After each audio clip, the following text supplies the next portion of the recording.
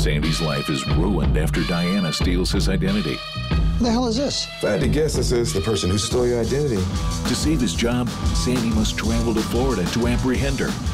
Get over here and give me your wrist. Okay. Now, I have a plan. But the road back to justice is never an easy one. In Identity Thief. Hi, I'm David. I'm Rachel. And I'm Salim, and we're here to talk about Identity Thief, the new road movie by Seth Gordon. We've all just seen it. David, why don't you start us off? It stars Jason Bateman as Sandy, who's a very nice family guy, and he's an accountant, and Diana is played by Melissa McCarthy, and she's a professional thief. She steals Sandy's identity, and she proceeds to rack up huge amounts of charges on his credit card, and she actually gets arrested and gets thrown in jail. And so the setup, like I said, is great, but it's just the premise that's ridiculous. And the premise is essentially that Jason Bateman's character of Sandy finds out who Diana is, and the only way he can save his job as a VP at this big new company he's been hired at is to bring Diana back from Florida to Denver. Makes no sense. It makes absolutely no sense. You've got a premise that's ridiculous, but then the movie isn't ridiculous. So, Right. so now you have something that's a little bit awkward. Like, if we had just an over-the-top, broad comedy, you know, then I'd be willing to go with anything. But we have these moments that are a little bit peaking in terms of over the top, and then we've got like sort of grounded believability. So it's a little jarring. I know, I completely agree. I feel like the problem with this movie is that it straddles a line between trying to be extremely funny and just completely run-of-the-mill. Because the script doesn't really give the audience or even the characters that much to work with. Going along with flimsy premises, we have other two-word titles. We have Horrible Bosses, we have Hall Pass, we have Four Christmases. They all have a very flimsy premise, but trying to make it seem funny with the characters. And it's the same thing in this movie too. After the first 15 or 20 minutes, you either go with it or you don't. And for me, I went with it because of the amazing performances of our two lead characters. Not only do they have wonderful ad-libs in this movie, but the first time that they meet, they beat the snot out of each other for like the first time 5 or 10 minutes, which is really hilarious. And the bottom line is that this is a comedy, and for the most part, it's a really funny movie. Stay down! Stay down!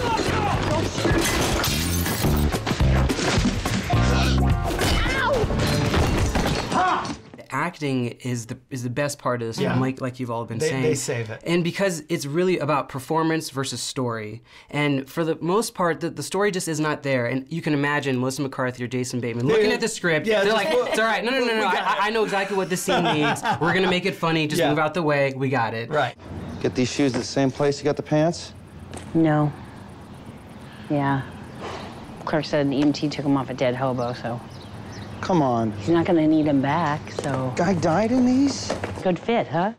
He's playing what could be a very stereotypical role, but he's playing it in a very real, very personable way. Because he's this accountant, he is supposed to be the doormat.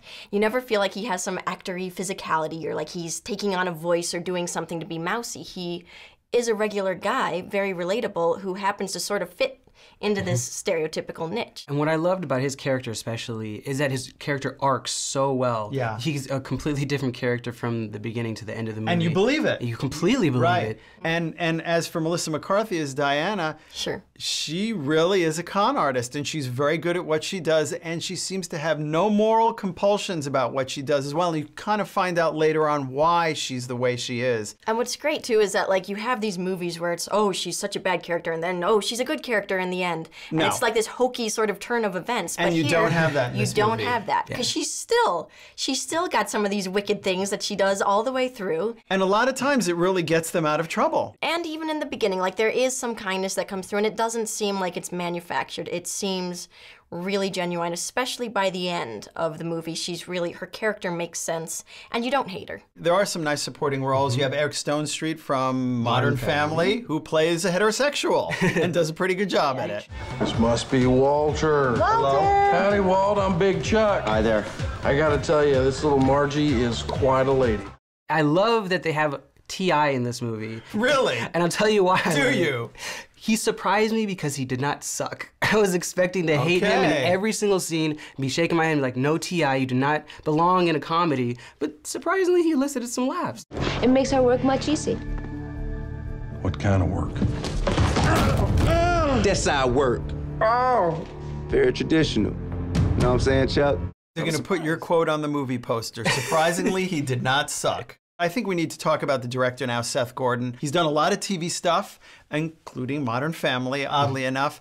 And I think that he kind of knows to get out of the way of his two actors. He tries to reel them in every once in a while, but for the most part, he balances the tone of the movie. You don't feel like things shift wildly. I've seen his very first film as a documentary, probably one of my favorite documentaries of all time, called King of Kong, which is basically a documentary about a guy trying to get the world record for Donkey Kong. Oh, okay. I've heard of it. Haven't seen it. It's a very nerd movie, but what's fascinating is that he is able to make a really interesting movie about something that probably a lot of people don't care about. No. And what made it interesting is it's about these two characters in this movie. And you can see in this movie that that's his strength. Two characters that carry a movie and that really are funny and that are playing off of each other. Despite its ridiculous premise, this movie is saved by the hilarious comedic performances of Melissa McCarthy and Jason Bateman. I give it a see it. This film is good, but it doesn't reach the level of slapstick humor to make it truly great. I'm giving it a stream it. A weak story and flimsy plot is saved by the wonderful comic timing of Jason Bateman and Melissa McCarthy. See it. Our votes add up to 2.5 tickets, which is a see it for Identity Thief. Right, cheers. Cheers. I'll drink to that. I'll drink to that. Right, he hits her in the face with a guitar.